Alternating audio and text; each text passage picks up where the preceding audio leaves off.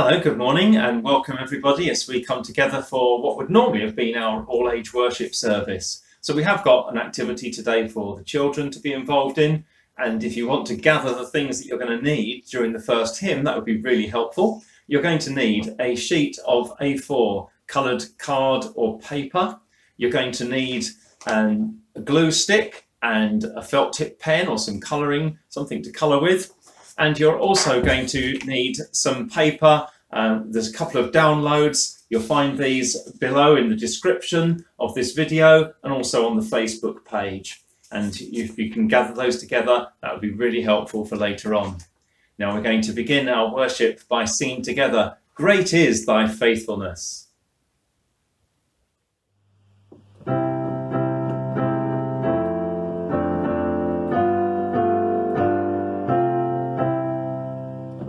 Great is thy faithfulness, O God my Father. There is no shadow of turning with thee. Thou changest not, thy compassions they fail not. As thou hast been, thou forever wilt be. Great is thy faithfulness, great is thy faithfulness. Morning by morning new mercies I see. All I have needed thy hand hath provided. Great is thy faithfulness, Lord, unto me.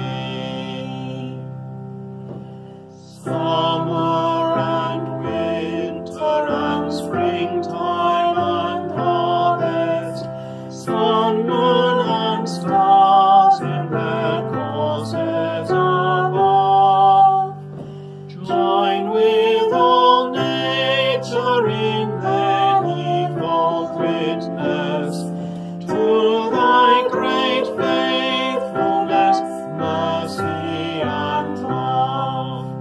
Great is thy faithfulness, great is thy faithfulness. Morning by morning new mercies I see.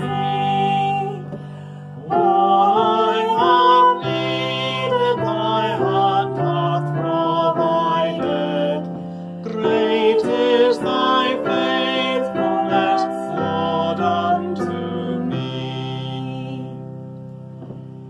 Pardon for sin and a peace that endureth, thine own dear presence to cheer and to guide, strength for today and bright hope for tomorrow, blessings all mine with 10,000 beside. Great is thy faithfulness, great is thy faithfulness. Morning by morning new mercies I see. All I have needed thy hand hath provided. Great is thy faithfulness, Lord, unto me.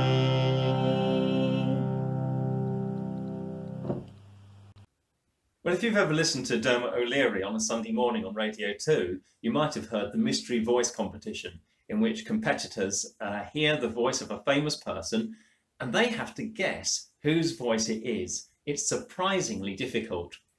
Now, I know some of you have got really used to doing Zoom competitions, but we're not able to do that this morning. So we've brought on a couple of other contestants to help with the quiz. So we've brought back Seymour. And Sid. Hey, who's that blue bird? It's what? Sid. Sid. Well, he went to Sid. Toast Time this week. He's Sid. Anyway. Right, Yeah, are we doing this competition? Yeah, we better, hadn't we? Right, we're going to listen to some voices and you've got to say who they are. All right, got it. Okay, let's listen to the first one. To infinity and beyond! was Super Banana. No. No. Yeah, it was Super Banana. He's going He to says it infinity, was- Super Banana. He says it was Buzz Lightyear. Buzz Lightyear? No way. Yes, I'm afraid it was Seymour. It was Buzz Lightyear. Oh, no. Come on, then. Let's have the second one. Well done, Sid. Okay, we'll have the second one. Let's listen carefully this time. Just a spoonful of sugar helps the medicine go down. Mary Poppins. What? I didn't even get a chance. Ah, well, Sid was quick off the mark there. I like a spoonful of sugar. Goes Not well too with, much- not goes too well much with my though. nana. Oh, very good, Seymour. Yes, right. Okay, thank you very much. Right, well, let's see how we can get on with the third one then. Yeah, we are winning, Sid. We are. Yeah, What? we are. We've got to catch up. Right, listen, I'm listening. Hey, Luke, may the force be with you. Oh, I know. May the 4th be with you. It's this week. That was Han Solo. That was Star Wars. He's got a Wookiee who works with him. He looks a bit like me. Yeah, he does look a bit like you, actually, Seymour. Thankfully, not too much like you. Hey, I win. No, I know we didn't know that, Sid. You didn't know it, silly No, bird. okay, let's Right, carry okay, on. thank you. Right, listen very carefully to this next one then. See if you know who that is. I'm speaking to you at what I know is an increasingly challenging time.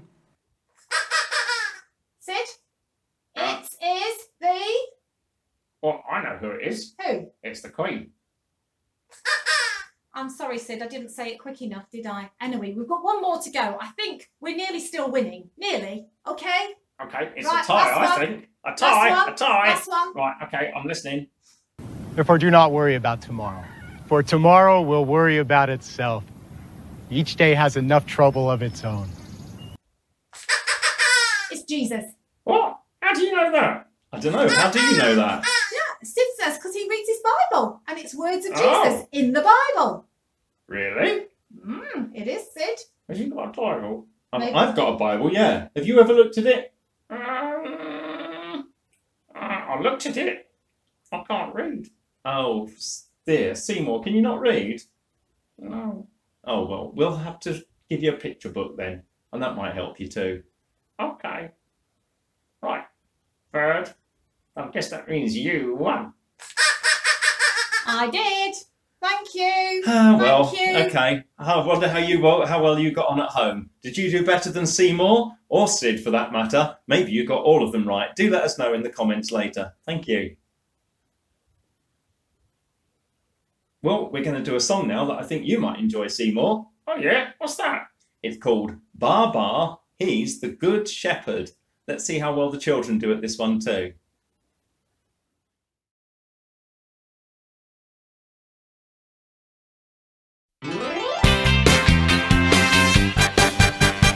Baa Baa, he's the good shepherd. Everywhere I go, he knows. Baa Baa, he is my savior. I will follow where he goes. Jesus loves me, finds me, cares for me, watches, saves me, leads back home. Baa Baa,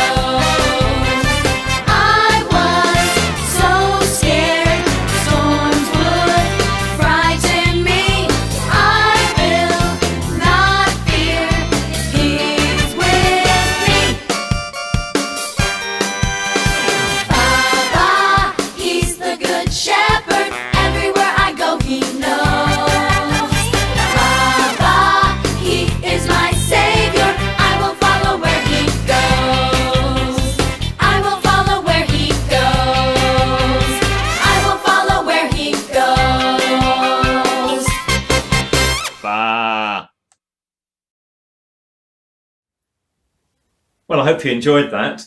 We're now going to say the collect of the day together, and then we're going to hear the Bible reading read by David Clark. So let's pray. Risen Christ, faithful shepherd of your Father's sheep, teach us to hear your voice and to follow your command, that all your people may be gathered into one flock to the glory of God the Father. Amen. Today's reading is from John's Gospel, chapter 10. Jesus, the Good Shepherd. Very truly I tell you, anyone who does not enter the sheepfold by the gate, but climbs in by another way, is a thief and bandit. The one who enters by the gate is the shepherd of the sheep. The gatekeeper opens the gate for him, and the sheep hear his voice. He calls his own sheep by name and leads them out. When he has brought out all his own, he goes ahead of them, and the sheep follow him because they know his voice. They will not follow the stranger, but they will run from him because they do not know the voice of strangers. Jesus used this figure of speech with them, but they did not understand what he was saying to them. So again, Jesus said to them, very truly I tell you, I am the gate for the sheep. All who came before me are thieves and bandits, but the sheep did not listen to them. I am the gate. Whoever enters by me will be saved, and will come in and go out and find pasture. The thief comes only to steal and kill and destroy. I came that they may have life and have it abundantly. So for our younger children then, if you want to be making something, you got the card, you need to get your piece of card, you're going to fold it in half and glue it like an envelope. You're going to cut out the picture of the sheep to stick it on it, and you might, like those who are older, might like to write on it, my sheep listen to my voice. And then you've got the words on the piece of paper that you're going to cut out, and these are Bible verses that sometimes can help us when we just feel that we need to hear something from God. We need to be encouraged with a word from God. And so we're going to pop those Bible verses into the envelope. Voices often stick in our minds. Jean, not her real name, was in a coma in intensive care when I went to visit her. And I spent some time talking to her and praying for her, but there was no response. I went back each week for a couple of weeks with no change. The following week, however, she was still in intensive care, but out of the coma. And as I walked towards her, I just spoke a greeting as I normally would do, and she just stared at me, dumbfounded. "It's you," she said. Rather bemused, I asked her what on earth she meant. "Well," she replied, "the doctors told me that I've been in a coma for 3 weeks, and I've no memory of that time at all. The only thing that I could remember was this voice speaking to me, but I thought it must have been a dream. It's only now, when you greeted me, that I recognised your voice at once. You came to visit me. It was your voice." Jesus told his followers that he's like a good shepherd and the sheep follow him because they know his voice. So if we're going to follow Jesus, we'll need to tune our ears in to recognising the voice of Jesus. Let's see how well we might know his voice from some quotes from the Bible. Here's the first one coming up on screen now. Let's see if you can fill in the blanks. Hopefully you've got that. That's therefore, do not worry about tomorrow, for tomorrow will worry about itself. How about the second one? Love one another as I have loved you, from John's Gospel. And how about this one? Peace I leave with you, my peace I give you. And now a rather famous saying of Jesus. I wonder if you can fill in that last word. I am the way and the truth and the life. Whoever follows me will never walk in darkness, but will have the light of life. And then the last one. With man this is impossible, but with God all things are possible. Just now we've got a Bible course going on to help us all to get to know a bit better the words of the Bible, to go through and to seek to understand, so that when we're reading the Bible we can ask ourselves the questions, what did it mean for the original hearers, and what does it mean for us now? So if we're thinking about this passage today, Jesus was asking or telling his hearers that they were to understand the voice like the sheep would hear the voice of the shepherd. Now they were used to seeing a Palestinian shepherd at the time would have led the sheep out of the sheepfold, and they would have had an enclosure that they went into at night, and the shepherd would lay across the gateway, and when he got up in the morning, and sometimes if there was a big group and there might be more than one lot of sheep there, that actually as the shepherd spoke, his sheep would recognize his voice and follow him. And whereas Jesus compares it with the ones that are just hired hands, where they don't really know the sheep very well, and the sheep don't trust them. So he put that in a little bit of context for them. So it was something that they were familiar with from looking around them, but he wanted them to go on to say, well, what does this mean for me? What does it mean for my life? And we need to learn to recognize that the voice of Jesus is different. The sheep know the voice as the only one worth listening to. He wanted to show them that the voices that they heard around them were not always the ones they should have been listening to. He was meaning by that the prophets and some of the others, some of the religious leaders of the time, were giving the wrong thing for them to listen to. For us today, that might mean that we need to be careful not to listen to the wrong voices. Sometimes we just listen to what the media wants to tell us, and that might either make us angry or it might make us very worried. Certainly when we hear some of the reports at the moment, the first thing that might come to us is to really be worried about the current situation, worried about our own health, worried about our children, worried about our loved ones. And yet Jesus wants to give us peace.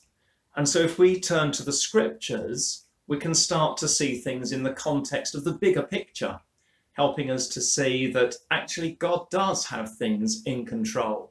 And people have often lived through very difficult situations, but being able to have peace within them, to know that God is there with them. When Fiona and I were talking about this, we said to ourselves, well, this isn't the hardest situation that we've ever known. Many of the times that we had in Tanzania were far harder for us, when we had extremely ill health, sometimes even at risk of death, and sometimes even just in travel. The travelling situation was so bad that we didn't ever know if we would complete our journey safely. So we've lived through some very difficult times, and we had to learn to trust the voice of God, that when he called us and when he sent us, that he would watch over us. Now, of course, that doesn't mean that everything will always be all right. But I think it does mean that we can have a life free from worry, and that actually when we learn to trust God for all things, that we can have his peace in our hearts. Sometimes when we try to listen to the word of God, we might not really be sure what he's saying to us, and we might need to test that word both from the scriptures and from other people. I remember as a young man, when I was listening to what God might want me to do with my life, that I saw an advert in a newspaper for a job in Canada as a teacher, and I thought, wow, that's it, that's what I'm going to do. And I went running up to one of my friends at the time and said, look, God's shown me what I'm going to do. And he said, well, how do you know? And I said, because it's here, it's an advert. And it just leapt off the page at me. and he was a bit more realistic and tried to bring me back down to earth. But actually, that was the voice of God to me. And as things turned out, I was actually hearing what God was wanting me to do. And I think sometimes circumstances also show us we can want to listen to God, but we don't always get it right. So we need to learn to listen to the scriptures better, helping us to hear and to think, well, if that is God speaking to me, let's check it out against other scriptures and with other people to help me reflect on what God might be saying to me. If we need to really want to listen to God, then as Jesus said in that passage today, he comes to give us abundant life, and his voice will often be different from the voices around us. It might come like that still small voice, coming quietly like a niggle in our thoughts that won't quite go away. And when Jesus calls us to have an abundant life, he doesn't mean that it's going to be full of all the things that we might want, but rather that it will be full of the things that matter. Things like love and laughter and a freedom from fear or worry. And that voice might sometimes seem a little bit like a dream, but it's the only voice that is real. We need to learn to recognize the voice of Jesus for ourselves so that we follow him and no one else.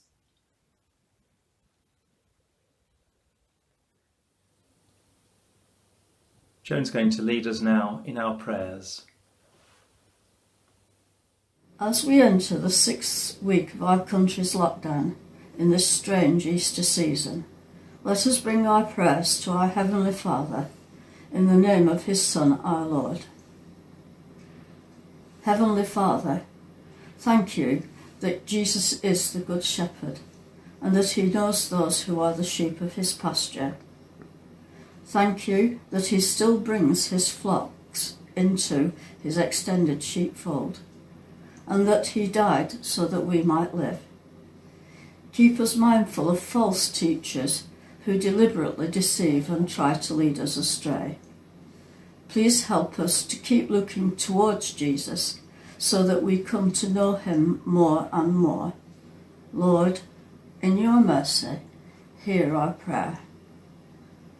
Lord, you are our Good Shepherd, and we pray for the world we were given as an inheritance, with the responsibility of caring for it as shepherds care for their flocks. Teach us to do this wisely and to share our planet's resources fairly among nations. May those who are guiding our nation and shaping our national policies at this difficult time make decisions that show concern for everyone. Lord, in your mercy, hear our prayer. Lord, you are our Good Shepherd. Please show us how to thank doctors, nurses, and all who work for the NHS, as well as medical researchers, all people who, through their skills and insights and constant hard work, help many to be restored to good health. Also, how to appreciate all other frontline workers who daily place their own lives in danger to supply us with necessities. Lord, in your mercy, hear our prayer. Lord, you are our Good Shepherd, the one who seeks out the lost, the weak and the lonely, the poor and the sick. We pray that you will keep us positive in this time of uncertainty and distress, and lift us up in the knowledge that nothing can separate us from your love. Lord, you taught us to love our neighbour and to care for those in need as if we were caring for you. Dear Lord, we have seen and heard of many remarkable examples of this during this crisis. Grant us the strength to comfort anyone we know as best we can, especially anyone who is anxious or fearful or isolated. Please assure them of our love and your love. Lord, in your mercy, hear our prayer. Lord, you are our Good Shepherd, and we ask you to be alongside our families and friends each of whose name you know. We pray that you will support our elderly and vulnerable people, that you will sustain any who are homeless or have mental health challenges, and that you will ensure our strong young citizens keep the necessary precautions so as not to unwittingly spread the virus. Lord, in your mercy, hear our prayer. Lord, you are our good shepherd. In the midst of this pandemic, may we feel you near us all. Please be with those who have died from the virus. May they rest in your eternal peace. Please be with the families of those who are sick or have died.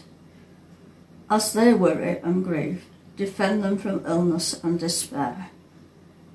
May Christians everywhere, whether they are surrounded by many people suffering from this illness or only a few, follow your example as we and they endure and mourn, so as to persist and be positive. Merciful Father, accept these prayers for the sake of your Son, our Saviour, Jesus Christ. Amen. And let's pray together now in the words of the Lord's Prayer, in its traditional form. Our Father, who art in heaven, hallowed be thy name. Thy kingdom come, thy will be done on earth as it is in heaven. Give us this day our daily bread, and forgive us our trespasses, as we forgive those who trespass against us. And lead us not into temptation, but deliver us from evil. For thine is the kingdom, the power and the glory, for ever and ever. Amen. We've been thinking quite a bit about sheep today, and so we're going to sing the Stuart Townend version of the 23rd Psalm, The Lord's my Shepherd.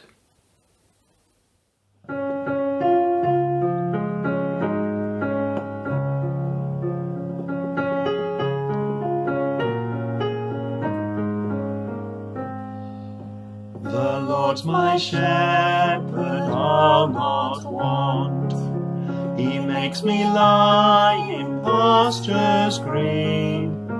He leads me by the still waters.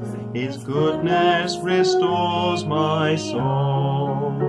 And I will trust in you alone. And I will trust in you alone. For your endless mercy follows me. Your goodness will lead me home. He guides my ways in righteousness, and he anoints my head with oil. And my cup, it overflows with joy.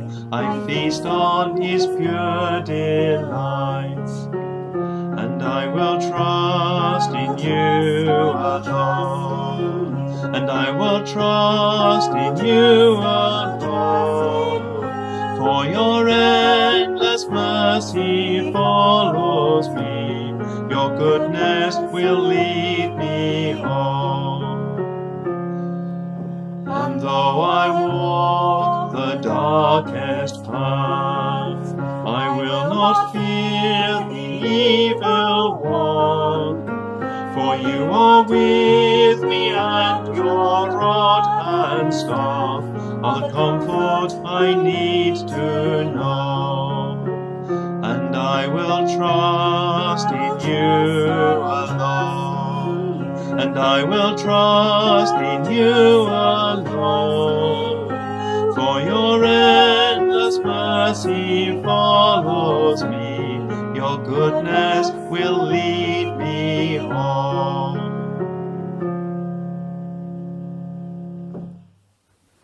I'd like to thank all those who've taken part again today, thinking particularly of David Clark and Joan Clark, who've recorded things for us, for Val, who's recorded the hymns, and just to remind you all that there will be things on the Facebook page as well for the children's activities that they can be involved in too. And so now let's hear God's blessing for us all. May the peace of God, which passes all understanding, keep your hearts and minds in the knowledge and love of God and of his Son, Jesus Christ our Lord. And the blessing of God Almighty, the Father, the Son and the Holy Spirit be among you and remain with you now and always. Amen. Well, it's goodbye for this week. I do hope you have a truly blessed week and that you learn to listen to that voice of Jesus day by day. Thank you for listening.